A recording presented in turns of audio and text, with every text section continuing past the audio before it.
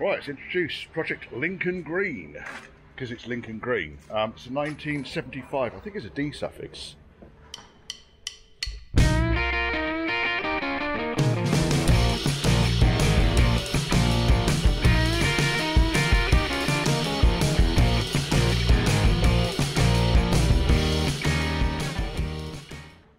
Just get the body up. Oh, yeah, D-suffix. Shiny engine. It's had a fair amount of work done, but wasn't completed. So gearbox has been refurbed, but then leaked all its oil out. Engine's been rebuilt with 10-bolt cylinder heads, and nicely built together. Really nice. But body's tatty. I'm not worried about that at the moment. I'm going to go over the mechanicals on this thing.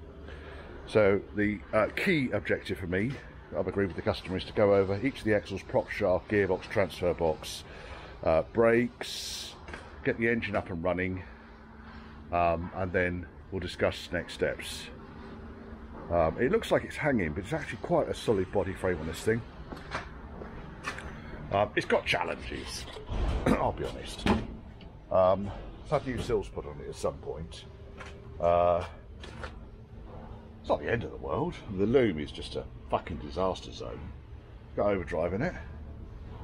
It's all there. I mean, interesting features like, you know,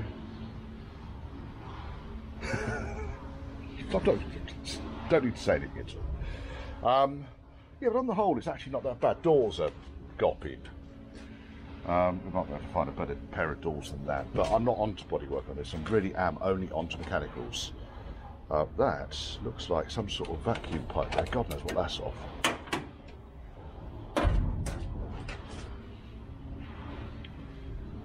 Yes, sort that out in a minute. So yeah, I'm going to get it up onto the stands, get the wheels off, and start working on the corners. Keep that underneath. Front first, I think, because it's in this way round. Engine needs to come out to sort the gearbox out. So the new chassis, I believe. But yeah, it is what it is, and it ain't what it ain't.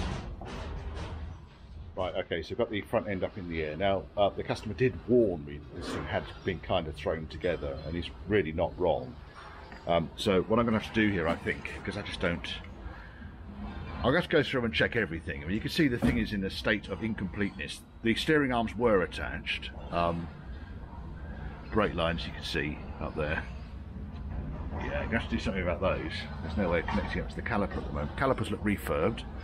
Take those off, put them in a box somewhere carefully.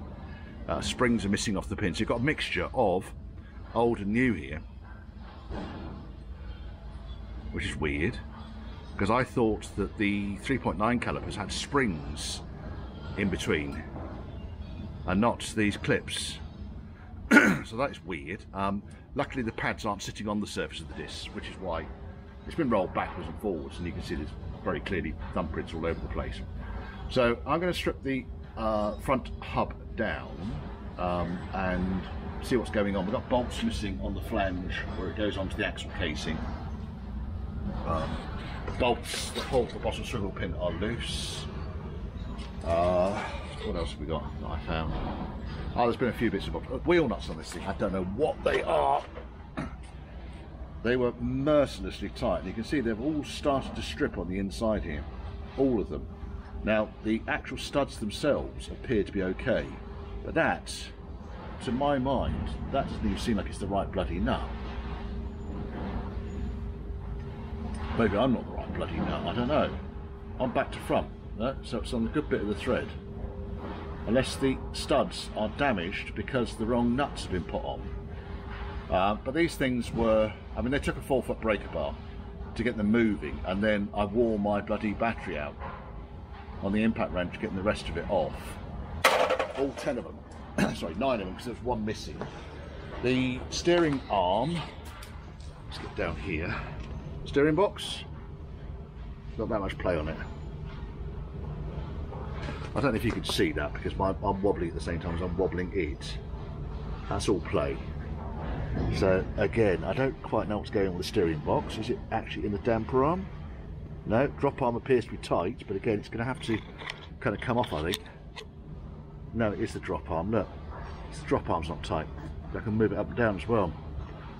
Well, that's an easy fix. Take that off with some dynamite. Front props off. None of the correct bolts were used on it.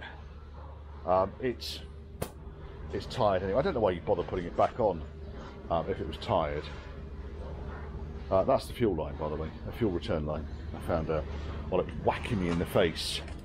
Both steering arms. Yeah, I've seen better days, haven't they? Right, stop grumbling, Richard. Get on with it. The exhaust. There is an exhaust system on this thing, by the way, but bearing in mind we've got a nicely tuned engine. It's the smallest diameter exhaust I've ever seen on a Rover V8. So I suspect that will change. The customer did say he wanted a 3.9 stainless system. Now, this could be a 3.9 in here. I need to look at the engine number on it in a second and then find out what the engine actually is. Yeah, sorry, John, this whole thing's going to have to come apart. It's all kind of, it has been thrown together. There's all manner of grit and crap going on in here. All of the bolts are fiendishly tight because they've just been put in bone dry. Got the state of the stub axle in here. That'll have to come off. Check the CV joint, check the stub axle, check the swivel preload, put it back together again. I'm afraid there's no point me, because I kind of wanted to check the swivel preload before I went too far on this, but as far as I can see, there's been no oil in this thing. It's on the drive plate. No gaskets. Bearing might be salvageable, but chances are by the time we've gone this far we might as well put in new Timken bearings. Yes or no, I think as the case may be. Right.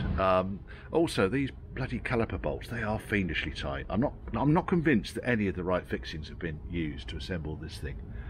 Someone's used a 200 bloody foot-pound impact gun, I think, to put it all together. You can see none of these lock tabs were over. The lock tab for the wheel nut, sorry, the hub nut wasn't over. It's used. Shit happens. It's not a disaster. We can fix this. We can fix this. So that is going to be, makes absolutely no difference, but that's going to be near side. And then I'll strip this side down, right down to the swivel ball, I think. We'll see what's going on. This is where the nightmare comes in of kind of half-done projects. You never know. And this is not having a grumble, because I knew that this car was half-done. But if you ever pick up a half-done project, folks, yeah, that's how tight that was. That one? That one's tight. Not tight. Tight. Not tight. Well, done half the bolts up. So yeah, it's the justification really for taking the whole thing apart again. So I'm rather hoping the customer didn't have to pay to have it put together the last time round. But it is just a warning out there, folks, that picking up half-done projects, it's not just a case of putting it back together again. You have to go around and check every single bolt, I'm afraid. This is the CV joint from the front left-hand side of the car. Now, I always have a quick look at these things just to see what's going on. First and foremost, I don't believe it to be an original GKN, so it's been replaced at some point. There's no sign of any hardening around the edges. I've seen these before, and they smack of Chinesium, unfortunately. And have you ever seen a ball like that? Can you see that? Can you see how pitted and corroded that is? And this thing was packed with grease as well. Look at it. And the track inside that the ball runs around is in a similar condition. So you can see this ball here, look. Look at the pitting on it, and that one down there. It's fucked. So that's rubbish. There's no point putting that back in at all. I can go encase that in concrete. I think it's about all it's good for. It did feel a bit on the loose side, but the notches in it are just unbelievable. This is going to click and clatter like I don't know what. So yeah, pointless that. So I really completely stripped down the passenger side and can't go anywhere with it now because I need CV joints, I need gaskets and so forth. I wasn't planning on taking the swivel ball off, but I'm glad I did, because all the bolts on that were loose as well. Conversation with customer, I think. It's all been cleaned out. Look. So it has all been cleaned out. ECU shouldn't be there. ECU can go up there. It's all been cleaned out. It looks like it's got new swivel pins and new swivel pin bearings in there. So I think once it's all together, I will check the preload and we'll take it from there. Battling now with the right hand side. Can you see the top bolt here on the caliper? Yeah. I'm struggling to get that off. I'm going to have to get a little bit of heat, I think, into the mounting and see if I can get any way to get that to shift, because at the moment that's a mile away. You see that the retaining plate here is actually broken. So I don't know what's, there's a seize fixing in there. Yeah, this side's in a more challenged condition than the other side. Now the other thing that's interesting here, got the scuffing on the disc here. So I've done nothing with this caliper. Scuffing on the disc, and also the gouge on this inner face here, because the disc is actually in contact with the caliper. I don't know what the fuck is going on here, but look at the gap down here. On one side it's like 1 millimetre, on the other side it's about 3 millimetres. There's something wrong here. Badly wrong. And washers underneath the bolt heads doesn't help either. I took the pads out, by the way. The pads I took out. Oh, fuck's sake. Oh, what a fucking ball's ache that was. So I got it, basically heated the carrier up here, and I can't go near it at the moment because it's like been heated up. Heated it right up while I belted a smaller socket over the top of the head. I basically tapped, this is kind of, you've got the socket on there, so you bang in the socket as you're heating it, and then got the impact wrench and it came straight out. But again, why the fuck do you put these giant washers on there? Are the bolts too long? I don't know if that socket's actually going to come off there. I'll show you the state of the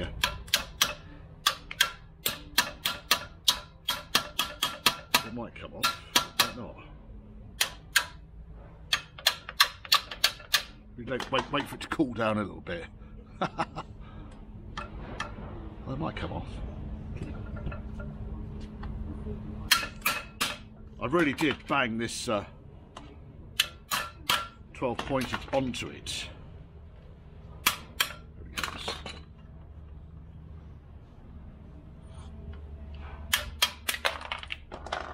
That's what I was dealing with.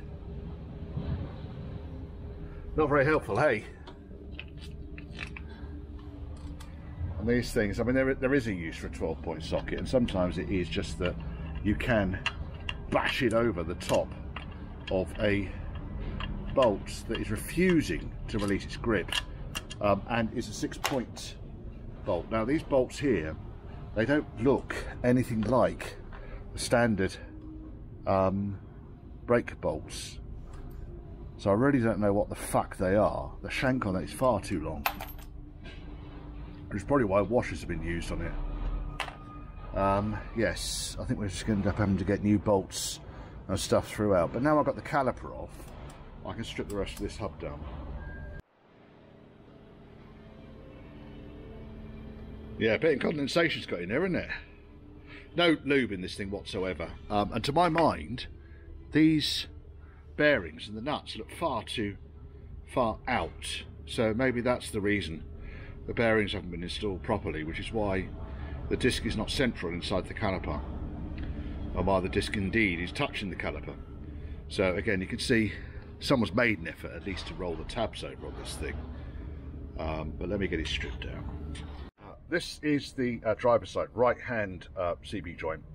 It's fared better. It looks to be exactly the same manufacturer as the other one, but looking inside it, aside from all the rust, you can see there's a big track. I can feel it with my finger, track where the ball's worn in there. So they're fucked. Both CB joints, that's fine, get a new pair. As far as the swivel and the hub is concerned, I love it when I find things like this. Just what is the fucking point? Someone has absolutely and utterly mangled and mashed that bearing some. So it's going to need a new set of bearings in the swivel ball. There was no preload set on it. 2 bolts are seized in there. The swivel ball itself,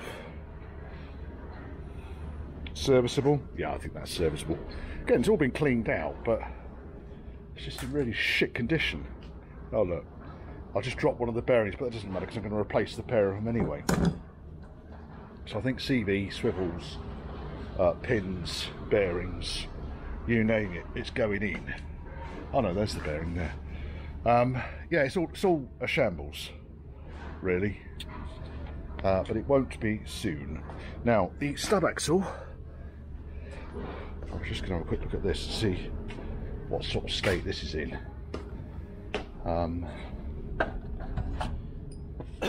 First and foremost, because this thing has been assembled dry a very, very, very long time ago, like everything's got a surface coating of rust on the inside of it. Now, there was oil in the diff. I'm wondering what the diff is going to be like. Again, conversation with the customer. That's all okay. What I was going to do here was look at this, really.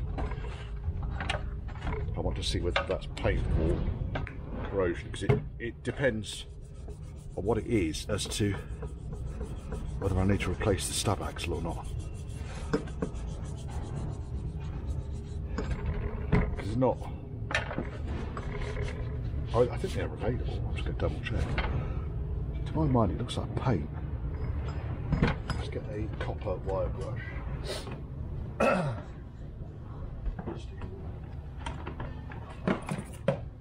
Just be soft, that's all.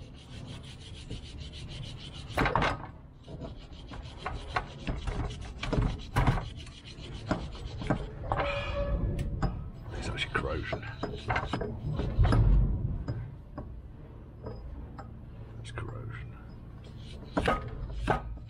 It might be that the twin-lipped Cortico seal does go on. Let's get rid of these two. Don't need those two, they're rubbish. Thinners. Thinners.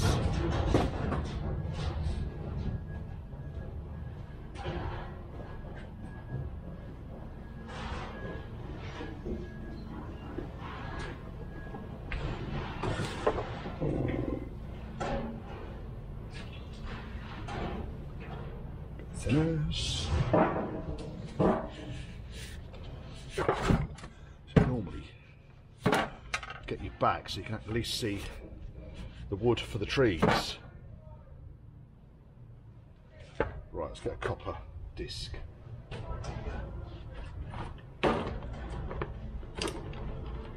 Hello, Mr. Drill. Taken up. Where are you, Mr. Drill?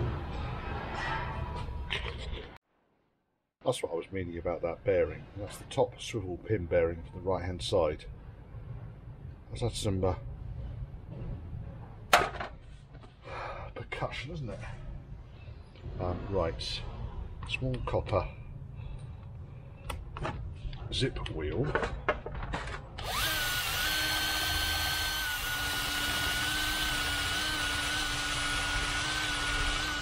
It might survive. Got some steel wool on at the minute. Yeah, huge, great area of corrosion there. Look at that. That's fucked. The problem with that is that you could put a seal on there, and as soon as the wheel starts turning, it's going to tear the seal. So that's scrap. Where's the other one? Oh, 2 swivel balls, both appear to be quite good order. Both swivel balls appear to be in quite good order. Old sweep seal. Crap. I've seen a lot worse.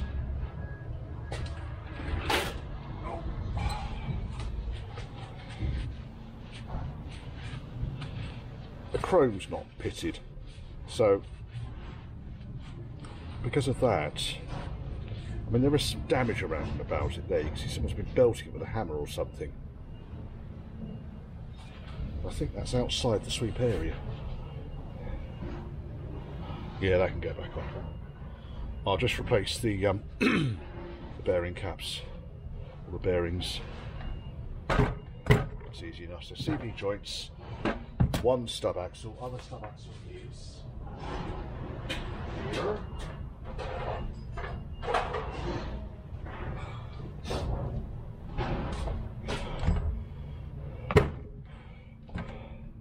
Now that, to my mind, is paint. Fuck's sake. If you've ever painted a face that a seal goes onto, please don't.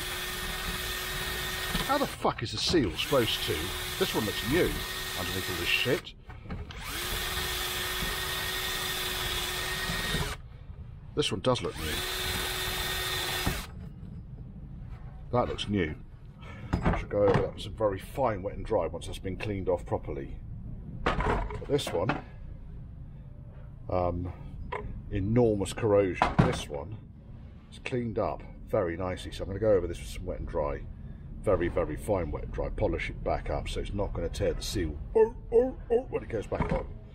And then that can go back on the car. So we need one stub axle and all the gubbins.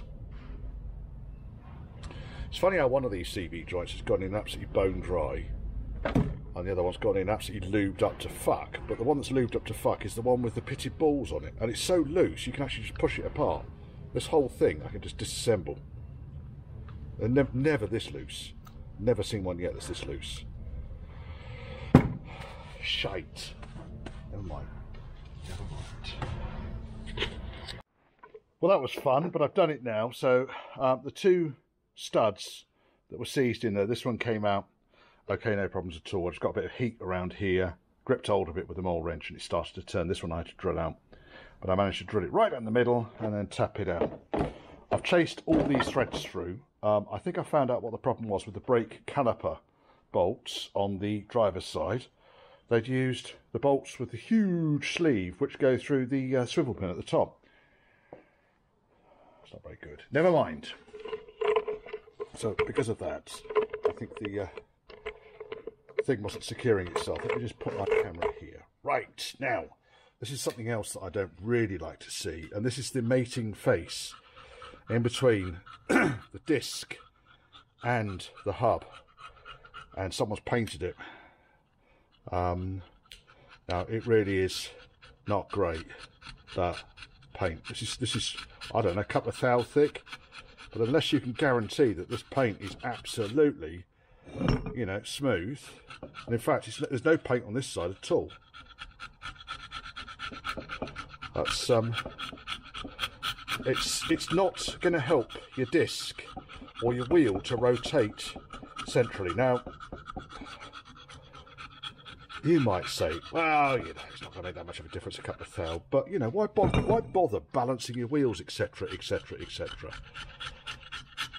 So I'll take all this crap off. I'm going to knock the wheel bearings out as well. I'm going to replace those because I'm going to do the CV joints. I might as well do the bearings, the swivel bearings, swivel seal, and then we're all done. Look at all this paint. It's lovely, isn't it? Why? Never mind. I suspect it's been rattle canned rather than put on with a 6-inch brush, but even so, just don't. If you're going to paint shit like this, then I would suggest you go for the British Army approach, which is fully assemble and then paint it, if you must. But no, this is, I don't know when this was done, in fairness. I mean, certainly there's nothing the customer would have done. But when I take these things apart, and bearing in mind how many bodges I found on this thing so far, with loose bolts and so forth, I thought, well, I better just double check the torque of the disc bolts, and I thought, well, while I've got it this far apart, I might as well just take the disc off and see what's going on. And of course, then we find this. Lovely. So I always try and make sure this face is as clean as it possibly can be when you're putting discs on, because then you stand a fair chance of the hub and the disc being properly aligned and not wibbling around. So I reckon this disc, if I'd have checked it with the wheel bearing done up properly, which it wasn't, but with the wheel bearing done up properly, I would have probably found that there would have been some run out on the disc, and then you're blaming the disc for it, whereas actually it's the crap on this mating face. There you go. Right, I'm going to get on with that, get all this shit off here. It's quite tough paint, I'll give it that. Then I'll go over it with a zip wheel just to make sure I've got it all off. Take the seal out, and the bearing seat can come out as well. I might as well do all that before I put the disc back on, and I can put new bearings in.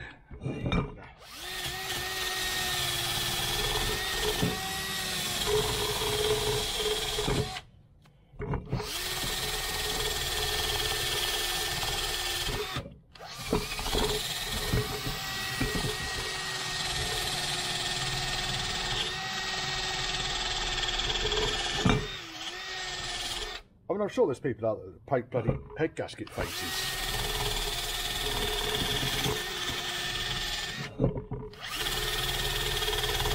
I certainly know people that have painted the inside. Well, I don't know the people, but I know people that have painted inside engines. And that I just do not understand.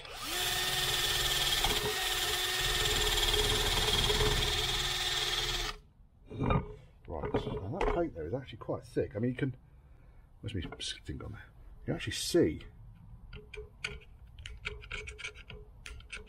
There was a few thou, and that's just going to give me run out. And obviously, because we're right at the hub, at the outer edge of the disc, the run out's going to be exaggerated. So, yeah, don't do this, folks. I know you think you're doing the right thing. Just don't. You're just creating pain for yourselves. And just finished up with a bit of paper just to make sure that I have got a completely clean surface. There's nothing obvious on it. Can't feel anything with my finger. Oh, what's that there? No, it's just a mark. Right, a mark or a pull. Right, now let's get this seal out.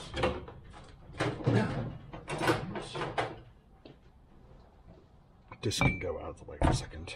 I cleaned up the threads, by the way, on the studs, bearing in mind the problems I had getting the nuts off, and all of the nuts. Where are they? I throw them in here in disgust. They're kind of like really showing signs of fatigue, but now they go on quite neatly, but then they get tight. As you get further on, they get tighter. So I'm inclined to just forget the nuts. We'll put a new set on, or another set on. When I got these two came off this car. What are these ones over there?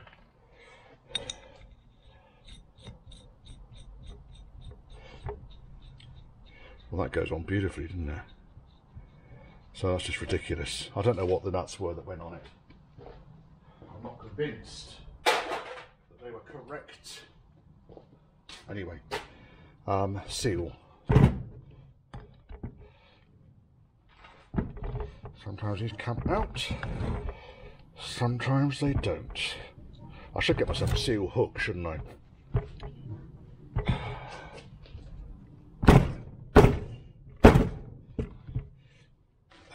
Here it comes. It's broken the seal. Oh. Twat. Here it comes. It's starting to move. Starting to move. And that should come out now.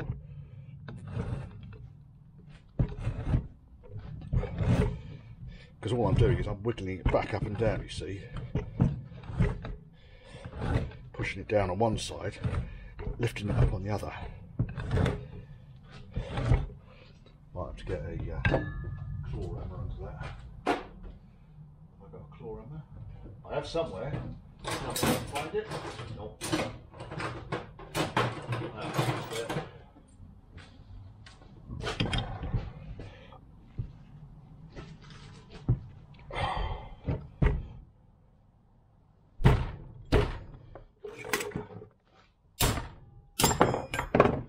Bastard. Well, it wants to fucking come out, doesn't it?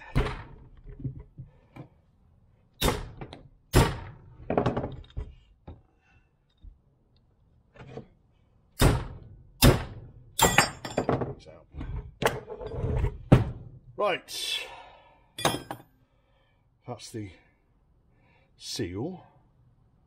Quite a big chunky fucker, that one. Inner bearing. And these are if they're anything like the other bearings, yeah, there's a lot of surface corrosion on that, so I'm not going to bother going anywhere, but it's an original Timken bearing. You see the corrosion on the inside face, on the back face, etc, etc, etc. So forget bearings, they can all go and be replaced. Go in the scrap bin.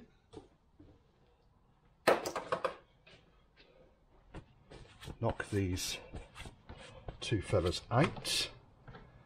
Clean it. I'm going to keep that seal there though, because I need to just one and out.